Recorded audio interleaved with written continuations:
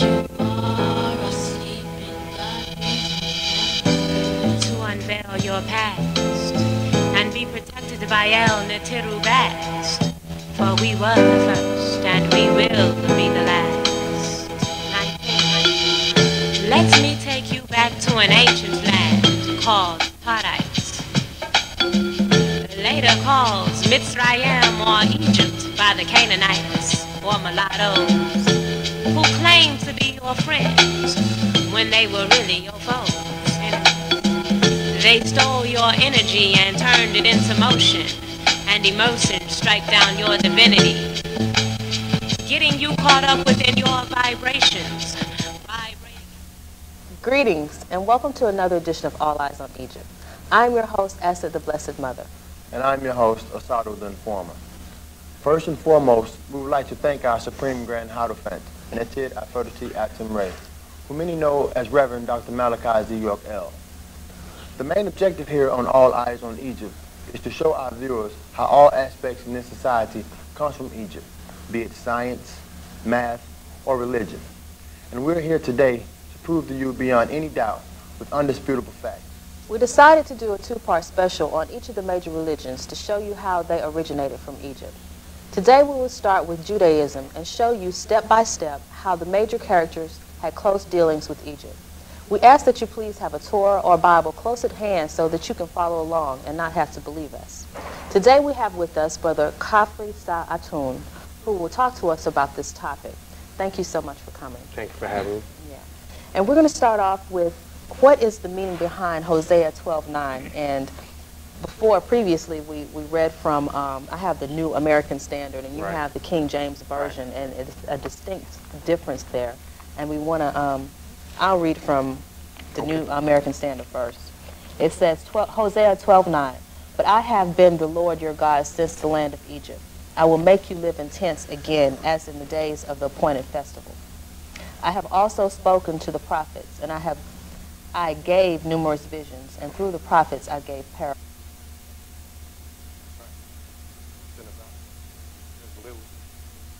God of the Bible, and verse 10 confirms it, that saying that this was the God of the prophets, the one that gave the prophets their visions, gave them instructions to carry out the things that they carried out throughout the Bible. But it's clearly saying that this God is from Egypt. Now, what's a little confusing about it is, all throughout the beginning of the Torah, Genesis, Exodus, Leviticus, Numbers, this God refers to himself as the God of Israel. But as we go later in the show, that name and that title will be broken down for you too, so you can link both in. And also, we know that you have the King James Version, and we would like to make a distinct difference here because hers says since, and I think yours says, read that for us? Right. Mine starts out, again, this is book of Hosea, chapter 12, verse 9. It says, and I that am the Lord thy God from the land of Egypt, which more in this King James Version of the Bible, it's making, there's no type of distinction. It's clearly saying that this is the God, that he's the Lord thy God from the land of Egypt, which more in this King James Version of the Bible, it's making, there's no type of distinction. It's clearly saying that this is the God, that he's laying claim to his home as being Egypt. There it's a little bit different now, and later also in the show it'll be showing the origin of the Bible and why these things were done. There is a difference between translations because we're taught that as we go to church that a Bible's a Bible. If the reverend's holding it, that there's nothing wrong with it. But it's good to do the research and the history of these translators and the origin of these books because there is a difference, and you'll see as we go through some of these things where it ties in. That's true. And also, just to spin off on that before we go into the next question, that there is a major transgression by them going into the scriptures because in the scripture itself it says that not one jot or iota shall be changed. That's right. So the minute that your reverend goes in now, these so-called scholars go into the scriptures and change them, and they are, in fact, making transgressions against the law that is stated in the book that they say that they follow. That's right. That's true indeed. So tell us, how did the God of the Bible, feel about the Egyptians? Well, I mean, as you look through the Bible, the funny thing is you'll talk to most religious schools of thought, religious people. Today, in modern religion, Egypt is portrayed as a paganistic society, that the Egyptians were pagans. But when you read the Bible, you get a totally different concept of how the so-called God of the Bible felt about the Egyptians. Because again, as we go later in the show, you'll see that anytime there was a problem, this God of the Bible sent his most beloved people or prophets to Egypt, because Egypt was always flourishing, it was always prosperous, and anytime something, it was a place for these prophets to reside when there was times of danger or famine. But according to the Bible, how he must have felt about Egypt, according to what's recorded there, and not according to what ministers, preachers, and so-called scholars are trying to tell us about Egypt, he felt highly of Egypt because it was a land of great people, a land of wealth, and there wasn't problems existing there as it did as we get into some of these stories. So I mean, based on what the Bible says, I mean, how he felt about the Egyptians was all positive, how it's recorded in there. Right. And that was his home, as he stated in Hosea 12:9. That's right. So, and what is the true origin of the Bible? Now that's a detailed topic that, again, what I was saying earlier, if you take the time to research the translations and the origins, the stories in itself, you will see, as you go into ancient Egypt, a lot of these characters, you'll see these same stories recorded in ancient Egypt, in the pyramid texts, the temples of Karnak, on the walls, they're still carved there. You'll see, for an example, we will get later in more in the detailed story of Moses. You'll find similarities between the Ten Commandments, Ark of the Covenant. You'll see stories recorded in the Bible such as baptism, circumcision, etc. You'll see a lot of these rituals and these stories and these characters. They were actually they were Egyptian characters, but what happened is later these translators came along later, translated the Bible, changed the names. Therefore, today we are confused to exactly who these people are. So. Right. And that brings me, I'm sorry, that I was reading the Book of the Dead a couple of days ago, and it made me think of Cain and Abel, where he was bringing that correlation of exactly who Cain and Abel were. Good point. And their twins as well. Can you want to expound on that? Okay, that's a good example to look at the similarity. The story recorded in the Bible was Cain slew his brother Abel out of jealousy. The story is recorded in Genesis as Cain was asked to join the priesthood of Malachi, Zadok, or Melchizedek later on in the Greek in the New Testament. And to show his worth, he was supposed to give an offering to prove he was worthy to be part of that sacred order. Right. Now, when you go into the story of Osiris and Set, you'll see that Set was jealous of his brother Uziah because he was a great ruler at that time in ancient Egypt, and he wanted that fame, that power, and that same claim to the throne of Egypt. So again, just like Cain slew his brother Abel out of jealousy, Osiris or Uziah did the same thing to his brother. And again, that's not a coincidence. When you read the stories in detail in the Bible, and if anybody out there has a Book of the Dead or is familiar with Egyptology, you'll see that it's not a coincidence. That's one thing we teach in our doctrine. There's no such thing as a coincidence. Right. Exactly. So it's not a coincidence that set off to try to kill Osiris. That's right. And Cain set off to try to kill Abel. Right. So, and we know that the Egyptians, beyond a shadow of doubt, predate the characters of the Bible. That's right. And those four brothers and sisters being Abel and Aklemia, being Osiris and Oset, and Labuda and Cain being Set and Nephthys. Right. So obviously that's where all of it started and began. Of course. Mm-hmm. So why is it today that people, mainly the believers of the Bible, put such a negative connotation, or the writers of the Bible put such a negative connotation on the Egyptians? Again, for lack, we like to use the word overstanding because that's being above standing, as well as the understanding where you're below actually knowing the truth. The reason for that is, again, to conceal the truth, mainly for what we term Nubians, people of color, Africans, Latinos, to hide that sacred truth in there. Because when you see that the origin of all these truths stem back to ancient Egypt, it will open your mind to other things. You'll see that there's more to it than they tell us. So, like I said earlier, they took these stories and these people and changed the names to hide that sacred meaning, because it takes on a whole different context as opposed to the religious context they gave us. And then you also have to go back to who were these people that translated these stories and what was their purpose for taking our scriptures and translating them, changing the names. Because most of us here in America today, we're reading a King James version of the Bible that was translated by Europeans, people from England. This Bible was translated for the Anglican Church, for the laymen of Europe. And no brothers and sisters here in America are laymen of Europe. They don't speak classical English. We don't speak for art thou, whence thou. This is not the scripture or the book or the stories that we read in our original form.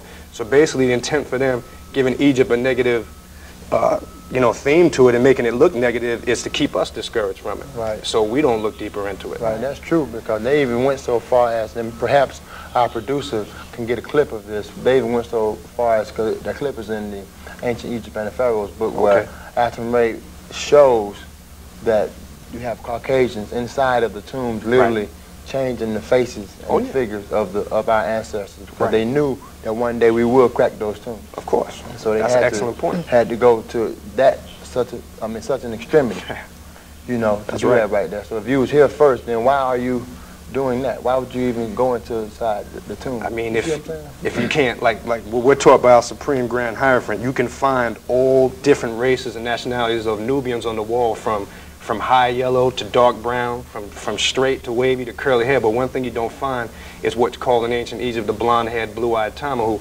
You don't find them on the wall. And again, it's not racism; it's just scientific facts. We don't teach hate or racism in our doctrine, but fact is, it's a scientific fact, and science has confirmed it, that civilization started in what they call Northern Africa or Nubia, or over there in the Aswan, Sudanese, Egyptian era, whatever title you want to give it. It's a scientific fact civilization started over there in ancient Egypt. It's not racism, and that's the main reason why these Bible translators want to give Egypt such a negative, connotation and have it looking bad, like it's paganistic, because if you research who the ancient Egyptians were, they were Africans. That's true, because just to stay on this for a minute, you know how I feel about this topic here. But to stay on this for a minute, they played the race game. They started the race game. True, so now we're going to finish it. That's right. They made their move. Now we're making our move to set this record straight. With facts. With facts. Not violence like they do and cause wars and hatred and start, chaos all over the planet. We're going to do it with mind and the intellect and facts. So our people can look these things up, and then mentally, once that spell is unlocked from us mentally, then it opens up new doors for us. That's right. That's right and exact. And I'm going to stop you two right here because we have to go to a quick break. But when we come back, we're going to get into some of the characters and also explain to our people that actually these are fictitious characters to some extent, that they were created out of numerous people. So we're going to get on that and talk about some of the major characters in the Torah and the Old Testament. So please come back. As the mysteries of Egypt intrigued you, the secrets of the pyramids and the scientists that built them, well, now you can have these secrets. Now you can enter into ancient Egyptian order and learn who and what you are. Who built the pyramids? Why?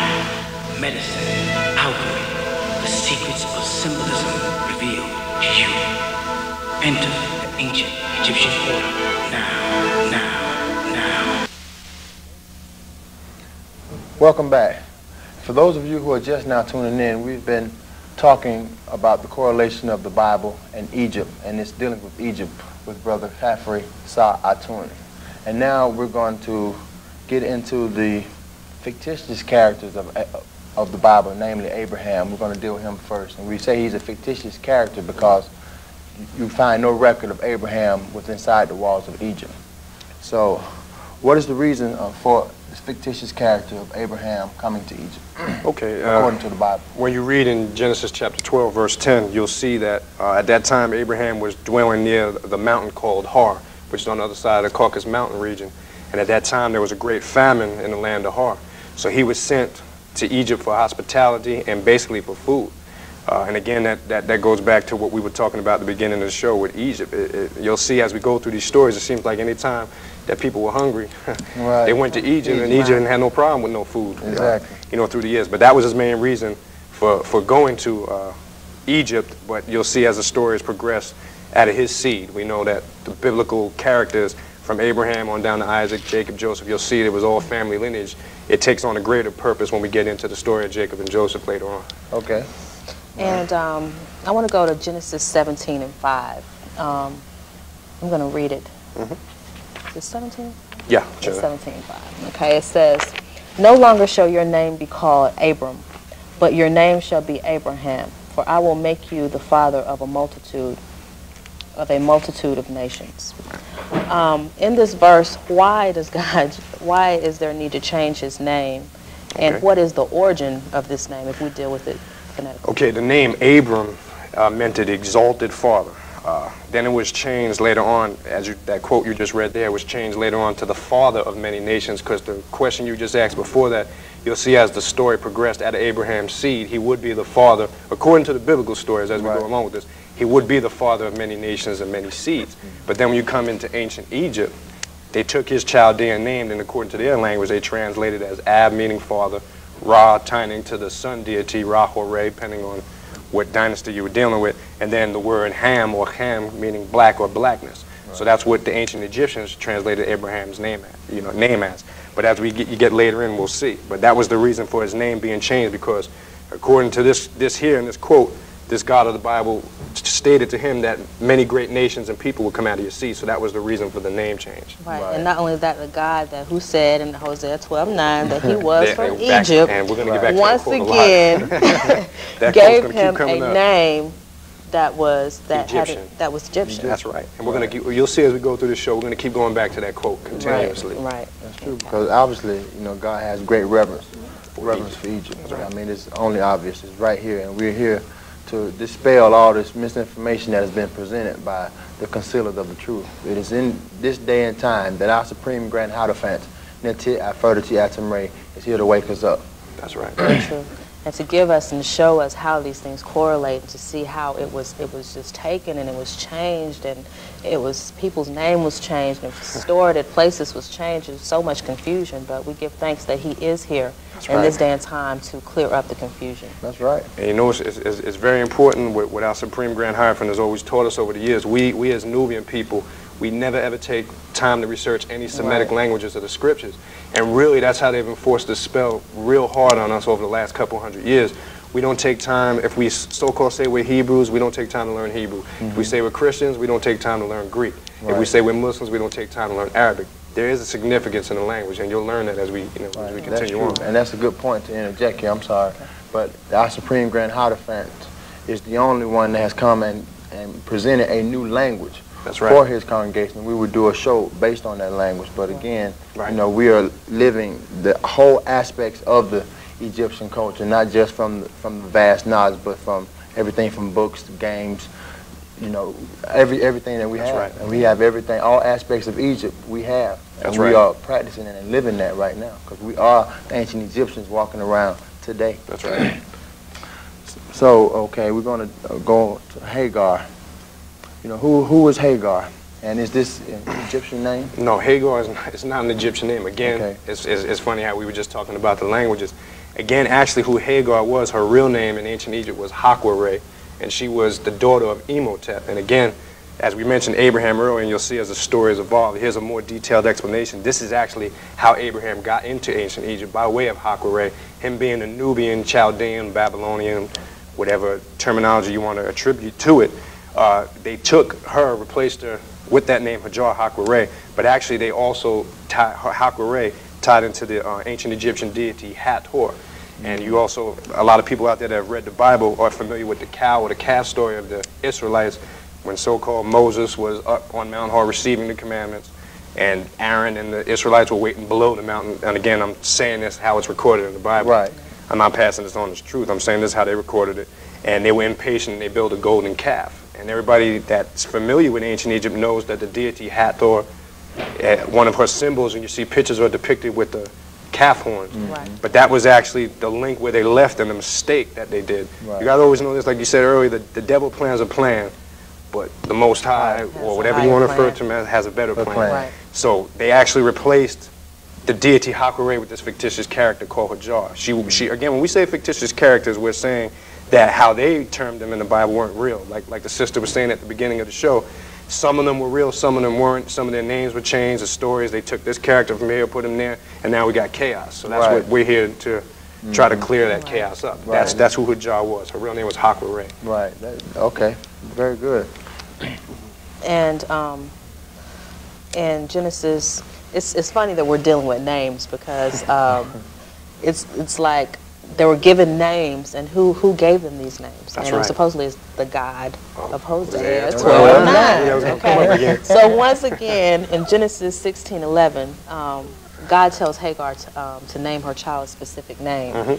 And if you want to, you go on from there. Right. The name, again, the name Ishmael in the Hebrew language, it means El will hear.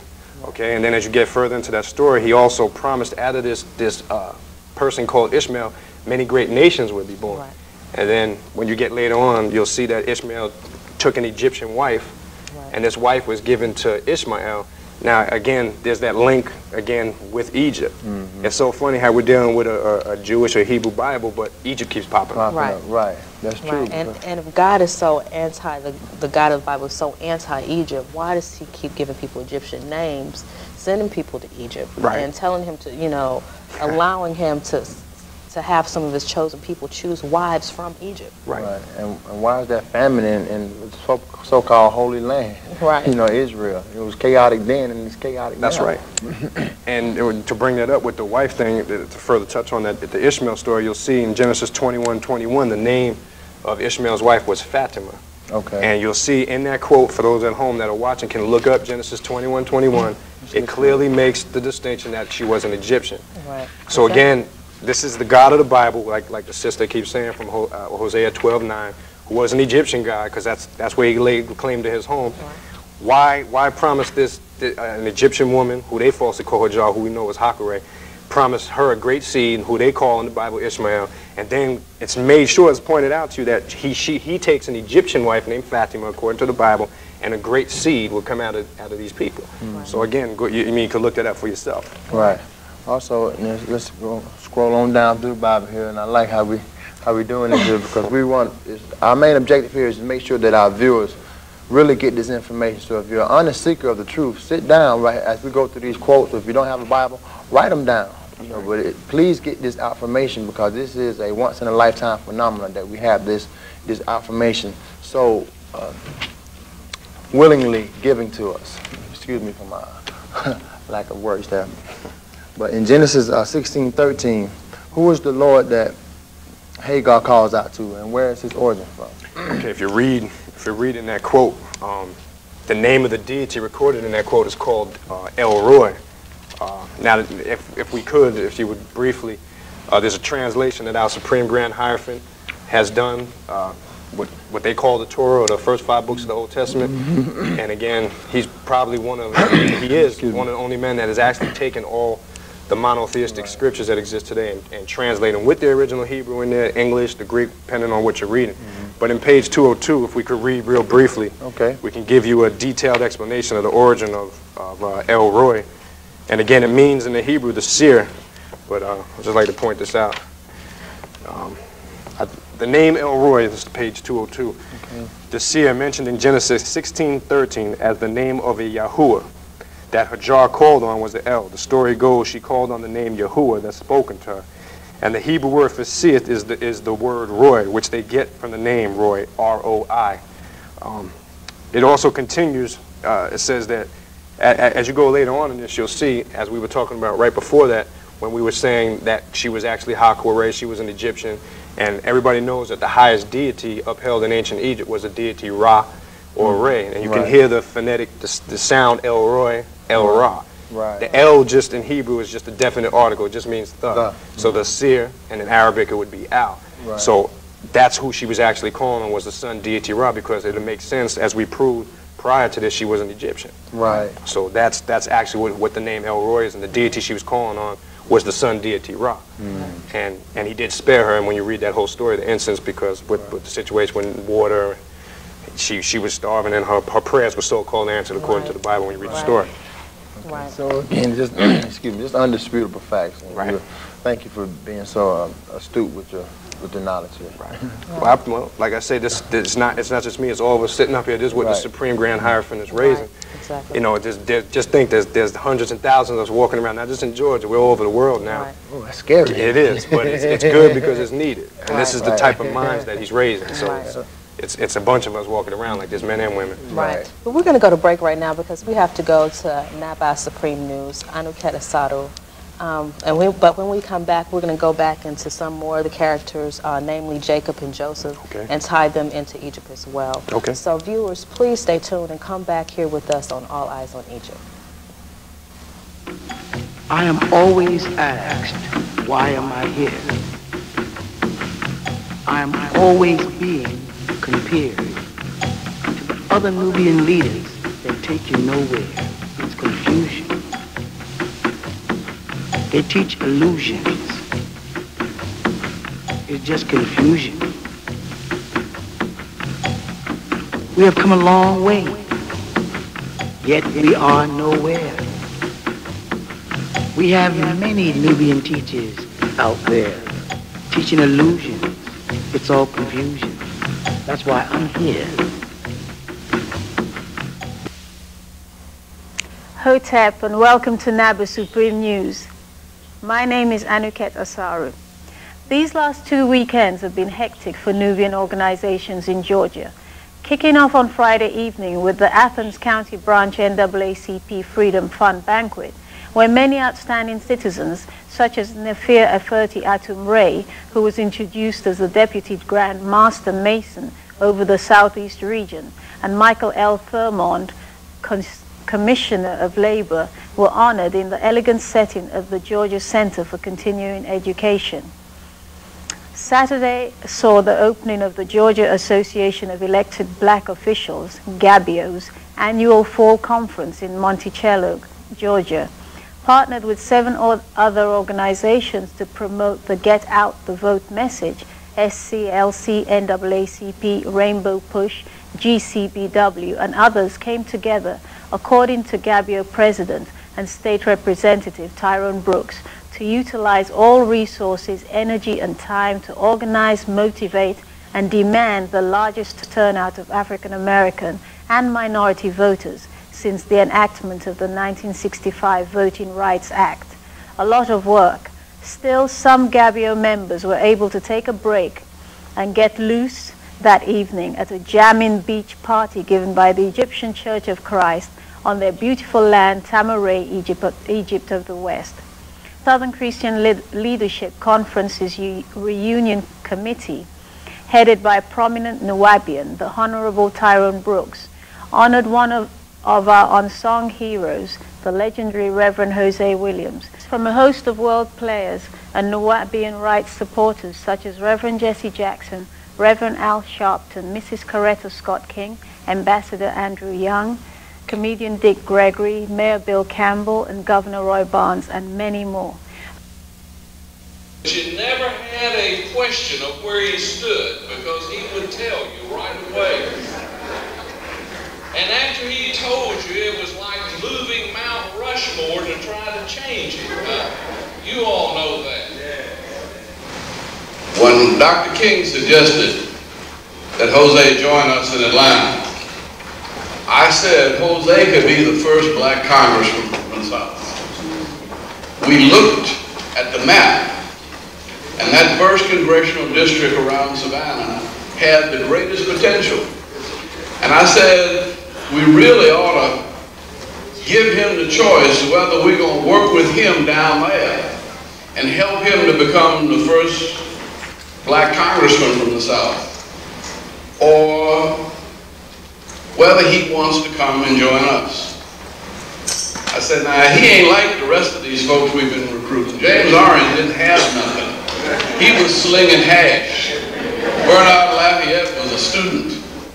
And Connie Curry did have a job with the American Friends Service Committee, but Jose had a house. I mean, Jose had a big ranch-style house down in the suburbs, what you call it?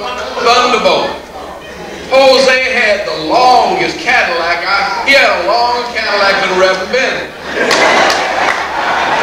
And Jose always had a roll in his pocket and was sharp. And I said, we don't know whether we're going to be able to get him to come to Atlanta. He didn't hesitate. I wanted to be here because Jose Williams has always been there for us. I wanted his family to know that there is no region or generation that is not indebted to Jose Williams. I remember in 1986 when they killed a young man in Howard Beach in New York City. Jose flew to New York and marched with us. When those of us who went through the movement talk about Jose's contribution, one word that always comes up is courage. Indeed, courage has truly been the hallmark of Jose's life. From his leadership of of the Savannah movement, to Bloody Sunday on the Edmonds Pettus Bridge, to the Scope campaign, March Against Fear and Intimidation in Forsyth County, to the difficult personal struggles. And in the last year, he's faced serious health challenges. But his courage remains a palpable force, and it still inspires us today. Martin Luther King Jr. is celebrated as a brave man, but I remember the day that Martin said to me that Hosea had more raw courage than anyone else I know. Hosea Williams, known as Unbossed and Unbought, spearheaded the SCOPE program, which brought over 1,100 Northern students to help register Southern voters in the 60s. He also organized the Poor People's Campaign to demand a minimum standard of living and was instrumental in getting the Voting Act passed. As chief executive, Jose's Feed the Hungry and the Homeless campaign in Metro Atlanta annually assumed responsibility for feeding thousands of Atlanta's homeless during the holidays. Also present were veteran civil rights activists whose willingness to put their lives on the line to change the condition of their people resulted in many rights being won, such as voting, that we take for granted these days. Men and women like Hosea Williams, whose contributions and achievement cannot be measured, but whose experiences once heard can change the inertia that grips some of us today. Their unconditional love and drive for right action towards all peoples, like that of our beloved Netir Aferti Atumre, touches all those who come in contact with them. Thank you for watching Naba Supreme News. My name is Anuket Asaru. Have a good week and tune in next week. Well, we were the first and we will be the last. Let me take you back to an ancient land called Tardites. Later called Mitzrayim or Egypt by the Canaanites or Mulatto. Thank you, Anuket Osado. She always does such a great job. Thank you for bringing us Naba Supreme News. And for all of our viewers who are just now tuning in, we've been talking to Kafri Sa Atun about the correlations of religion and Egypt. And for all of those who have questions, please, you can call us at 44761-0029, or you can email us at alleyesonegypttv@yahoo.com. Again, that's alleyesonegypttv@yahoo.com. And now we're going to deal with some more fictitious characters that have been, overlaid from the true Egyptians, deities that lived. Right. And we're going to deal with Jacob. And let's read Genesis 32:22 through 30. First of all, who is this physical God that Jacob is wrestling with? And before you start reading, as you find it, I would like to state claim that it is a physical God that we're talking about here. So all the spook spirit gods that we've been taught about Christianity, how can God wrestle if he's a spirit? Right. So please, just think about that. I'm going to read. We happened to be leaving here one day, and I was reading through, and I was like, listen, look at this, and I was just showing him this, and it really caught my attention because I was like, I'd never seen this before, or it never jumped out at me before. But I'm going to read 24, I think, through 32. It says, Then Jacob was left alone, and a man wrestled with him until daybreak. And when he saw that he was not prevailed against him, he touched the socket of his thigh, so the socket of Jacob's thigh was dislocated while he wrestled with him. Then he said, Let me go, for the dawn is breaking. But he said, I will not let you go unless you bless me. Okay, the he and stuff, is a little confusion there. It sort of gets you confused because it keeps saying he, and but he who? Verse 24, the first verse you read, it specifically identified this so-called God as a man. Exactly. Okay? Right. Which, again, everybody out there speaks English. We live in the United States of America. A man, he, that's associated with human attributes. Right, exactly. That's right. And wrestling, I mean, if somebody's wrestling with you... He might have been in the WWF.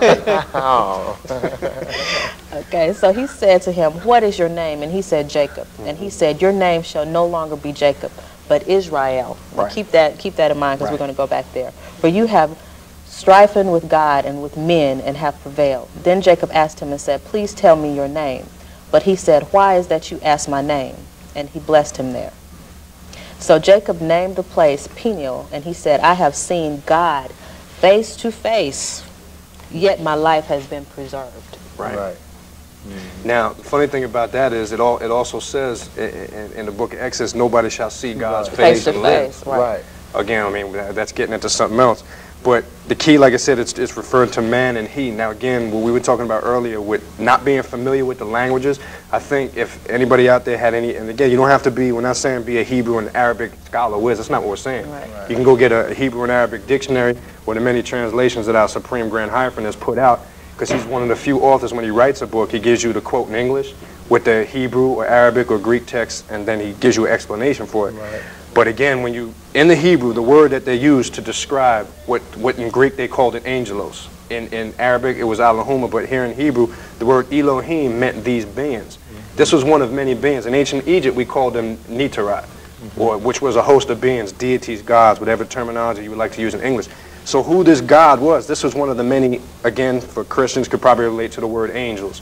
This is one of the many angels, or Elohim, that as you read through your Bible, and regardless of what denomination you are, you'll see there were many angels in these stories at the time when they came to Abraham's tent, Luke in the New Testament, when it talks about the birth of Christ. There was many times you see recorded in the Bible where these angels, these Elohims, whatever word you need to use, appeared to men to accomplish something, to reveal something, or to, you know, to give a level of information to a certain prophet or a person.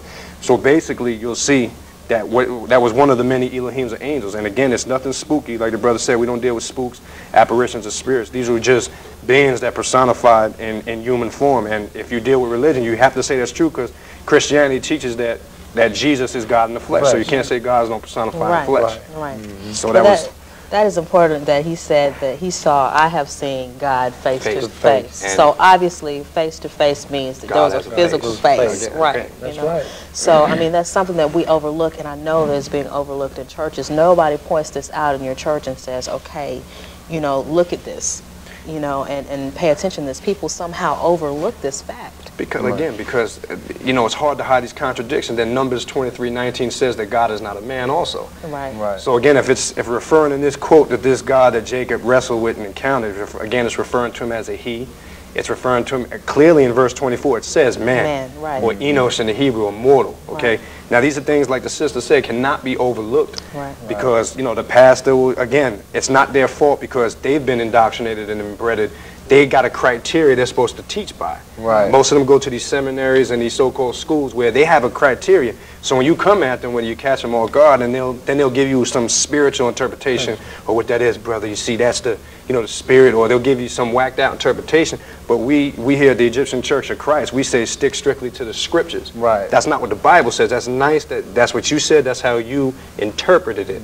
But we're trying to say word for word in the book of Genesis. It says man. It says he. There's no getting around that. Right. So let's build from there, and then the truth will come out. Right. Again, for those of you who might have missed that quote, it is Numbers 23:19 that he quoted, where it says that God is a man. God is not a man. Oh, God is not a man. I apologize. Right. And we just read Genesis 32, 22 through 30. Right. That's where you'll find out about the wrestling of Jacob with this man who he saw face to face, who said that, who he recognized as God. And also, I pointed out too about his name. He changed his name to Israel. Right. So let's deal with what is Israel. Okay, the name actually in the Hebrew language, it's pronounced with Yis, Rael, and what that means simply in the Hebrew language, it means El prevails.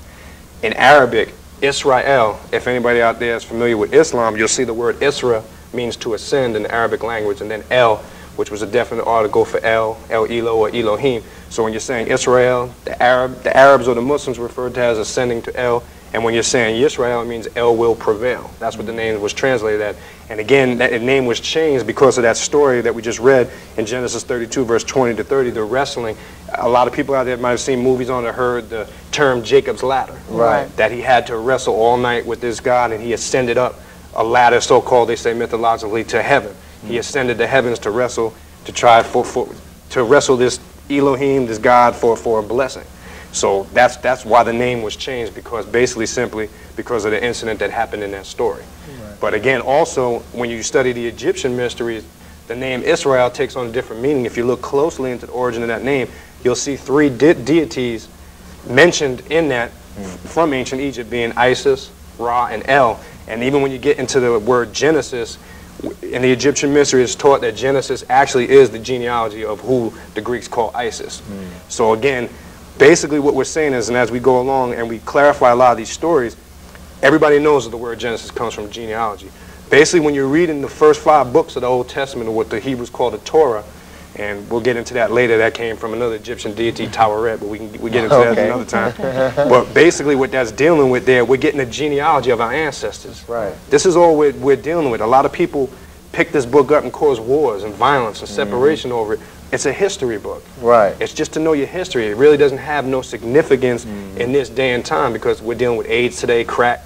We're dealing with violence, murder as we turn on the news. This is not going to solve these problems. The truth will. So basically, it's a history book, and we have to keep that in mind as we go through these stories. And that's true. And also, according to the book, you know, the God who they believe in, you know, named the Christians Jesus, you know, he makes a direct blood link. That's right. So that your God feels that blood lineage is important. Oh, of course. You know, so now what the Tamahu have done to us, Nubian people, they have come in and severed our blood link and inserted themselves inside that. So now we're looking at them as a God-like figure. That's right. And we need to erase that from our minds and make that blood lineage with ourselves. And that is back in Egypt, undoubtedly. And we're going to prove to you each week, time after time, we're going to go through these scriptures till we get this affirmation into your head and into your heart. And all praise go to our Supreme Grand Hierophant, for waking us up and giving us this right knowledge, because without him and without this knowledge, we could still be out there looking and believing and searching and going through all kinds of havoc in our lives. That's right. But again, I want to get back to this name change. Right. Who is this guy, once again, from Hosea 12:9, that keeps giving these people Egyptian names that he sees face to face? Again, there's a man that he wrestles with. That should be the title of the show. I mean, and that quote, and it's not a coincidence. That was the first question. That was the first quote we dealt with. It's like we said earlier. These demons and these deceivers that tried to do all this deceiving over the years changed things around and switched. But you know what? We're always taught in any of our cultures, when you go back to Nubia, when you go back to Islam, Judaism, Christianity, because we know we were the original Muslims that came from Sudan, we were the original Coptic Christians and Hebrews that came out of Egypt. We were all these originally was part of our stuff until the devil, the Tamahu, whatever you want to call, disagreeable beings came in and took our information and switched it around, took the African out and put the Caucasian in and put white into everything and took black out of everything.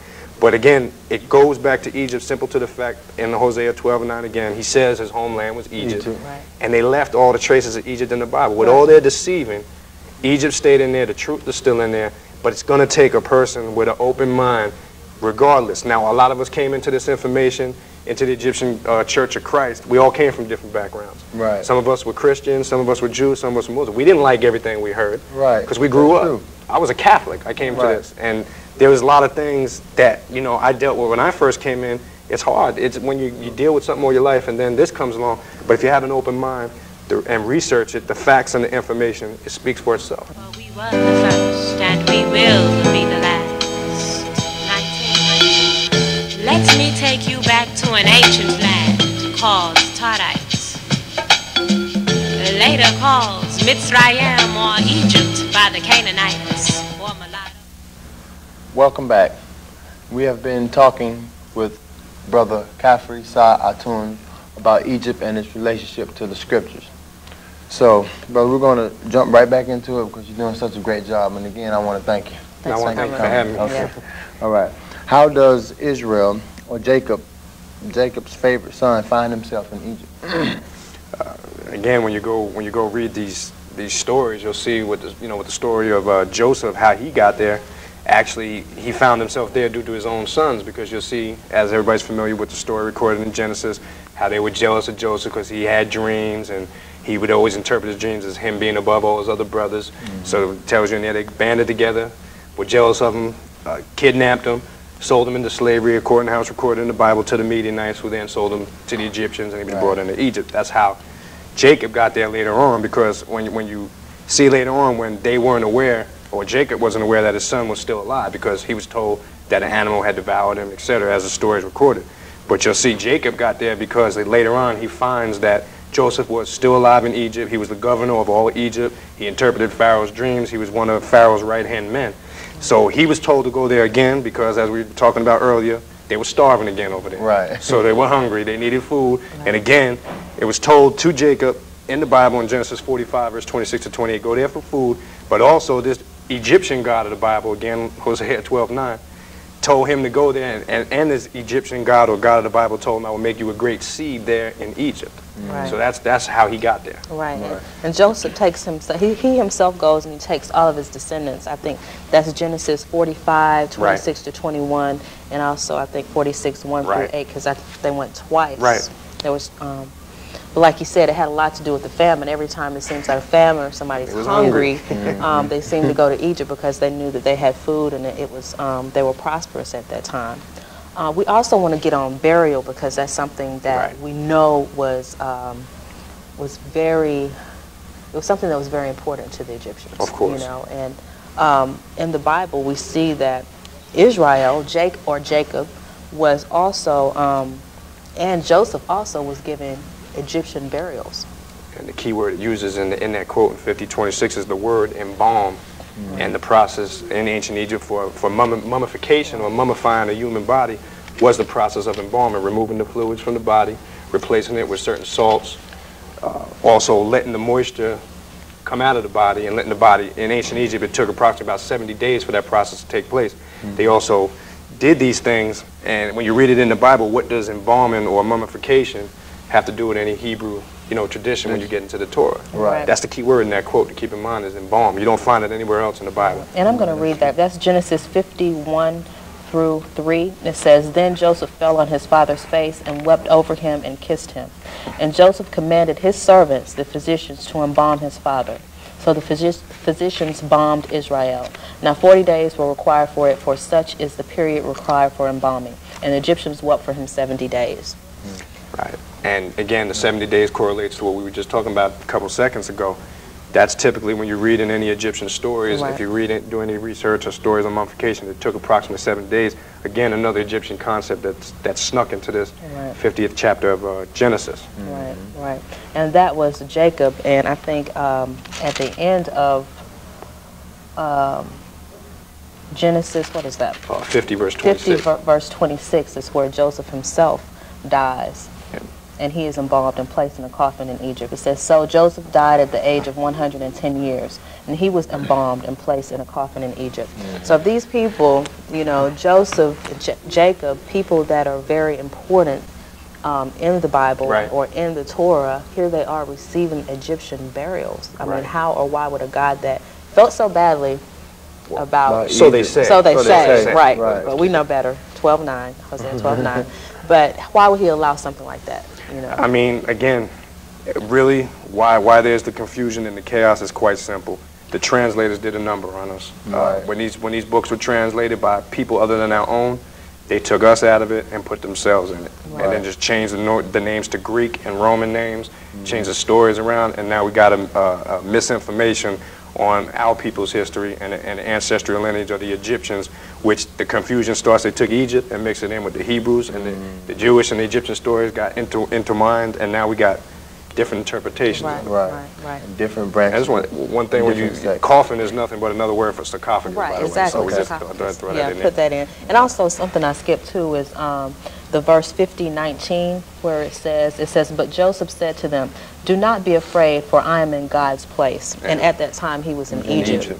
So once again, you know, it is clear to us, and we know that God's home, God's place of origin was Egypt. That's right. So, I mean, you can't get, I keep stressing that you cannot get around the fact that the Egyptians, well, first of all, were people of color. That's right. And well, first of all, the first, and second of all, I'm sorry, were the first inhabitants of the planet from which all the other races come from. It's a scientific fact. It's not racist. Fact. It's not racist. Because nobody else have those structures over there.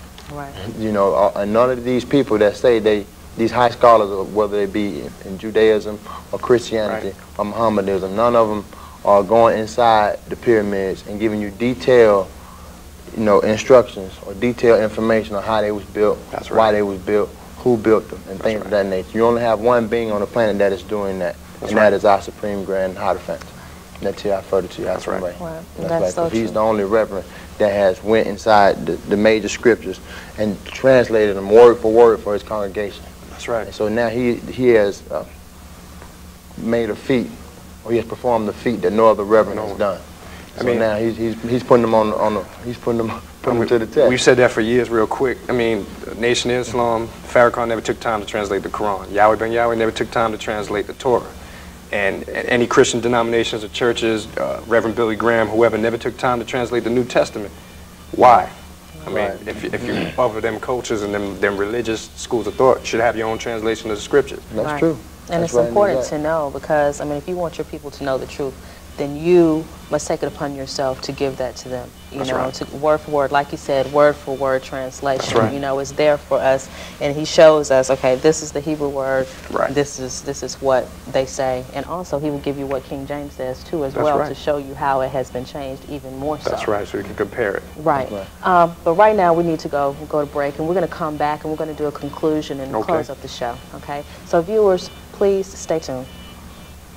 As the mysteries of Egypt intrigued you, the secrets of the pyramids and the scientists that built them, well, now you can have these secrets.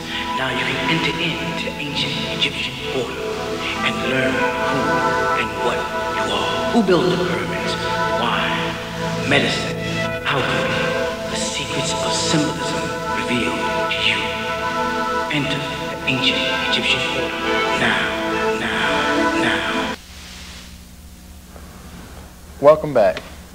We have been talking here on our show with Brother Kafri Sah Atun, and he's going to give us some closing remarks. So, brother, please give our viewers some closing remarks. Right. I mean, basically, I think when we started at the beginning of the show, Hosea 12:9 pretty much, sums it up all. And the correlation of the show is to show you the connection between Judaism, the Bible, and Egypt. I think all three of us did a good job of that by going through the stories from Genesis. Even though there's a lot more, and you'll get more information on it as we go along later. But I think that with facts and truth, it will remove a lot of this ignorance that a lot of us are walking around with. It's not, again, I just simply like to stress, it's not about what we like. It's about the truth. And I think when truth is revealed to all people, a lot of things will fall into place. It'll be a better place for all of us to coexist together. Okay. And it's also very important to realize that, like I said, this is just a two-part special that we're going to do on Judaism, but we're also going to do this with Christianity as well as Mohammedanism to show you how all the three major religions tie back to Egypt, beyond a shadow of a doubt. I mean, we're going to go step by step so that it's no room for doubt in your mind, and you can also follow along with us to prove to yourself so you don't have to believe us, and know that all of this stuff links back to Egypt. It is just stories that has been changed around, names have been changed, places have been changed, but it all links back to Egypt. And if there's any questions that you have, feel free to call us at 404-761-0029. Again, that is 404-761-0029. Or you can email us at alleyesonegypttv@yahoo.com. That's right. And again, bro, I want to thank you, and you're more than welcome. Thank you so much. Come back. Enjoyed being here. To the studio again anytime, man, because you're a wonderful guest to have. You always do such a good job when you come visit us on our studio. So please stay tuned. We're up and coming. We have Egyptian Tone that's coming up next. So please stay tuned. Welcome to Egyptian Tones, the ultimate music and music information source for awakening minds. The source for Nuwabian entertainment, showcasing new artists, celebrity interviews and performances, original concerts, and entertainment news. Stay tuned for a sneak preview from The Messenger, Nifu Amenhotep, coming to you from Hathor Records and York's Productions, performing Let There Be Light.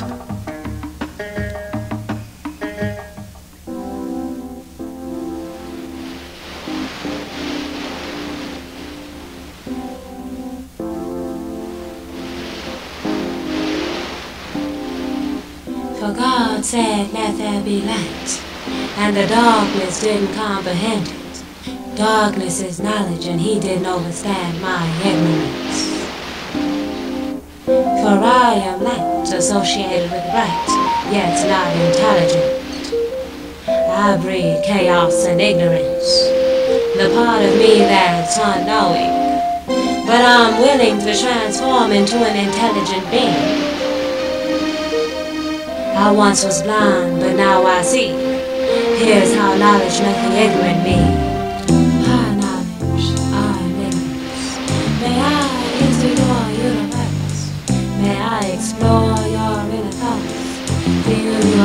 conversations as you meditate. Could you help me to communicate? Release me from my ignorant state. Show me the ways to eliminate all of my frustrations and the things I hate. Rid me of my emotions and educate my mind so that I can navigate from the 6th to the 9th gate. Trap me within your thoughts like a brain cellmate. Let me feel the chi of my vertebrae. Break me from my sleeping state. Travel the path but make sure it's straight. Remind me how to calculate, articulate. You are my God, before you I must prostrate. I need the God in me to incarnate. Make this transition before it's too late. Find the real me within me. Within me lies a deity. Elevate my mind to a God state. I need the God in me to incarnate. Find the real me within me. Within me lies a deity. Elevate my mind to a God state. I need the God in me to incarnate. For I am ignorance. Can you feel the pull of my gravity? Know me in my state of purity. It's not an illusion but a reality. Correcting all fallacies. Do you mind showing me outformation and factology, so that I can resurrect the enemy, to realign myself with the deities? Can we verse in the university? Change me into a knowledgeable being. Mold me and eradicate me. In order to build, you must first destroy me. But the end result is immortality. Now the forces of nature are working with me. I am sacred geometry. Now measure up to me. God is nature and I do things naturally. I am the result of alchemy. I have perfected my genealogy, and all it took was reminding me that I came from a line of deities. Knowledge has the equation to save me. It's called the God strategy. Find the real me within me. Within me lies a deity. Elevate my mind to a God state. I need the God in me to incarnate. Find the real me within me. Within me lies a deity. Elevate my mind to a God state. I need the God in me to incarnate.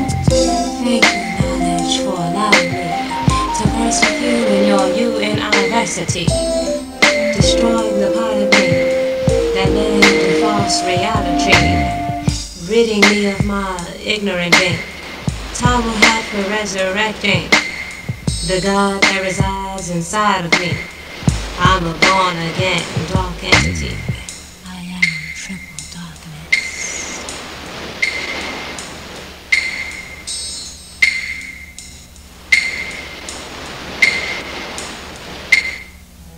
Mr. Forgettable, I know I need to make you remember that you are asleep in darkness. To unveil your past and be protected by El Natiru Bast. For we were the first and we will be the last. 19. Let me take you back to an ancient land called Tardites, later called Mitzrayim or Egypt by the Canaanites or mulattoes, who claimed to be your friends when they were really your foes. They stole your energy and turned it into motion, and emotions strike down your divinity. Getting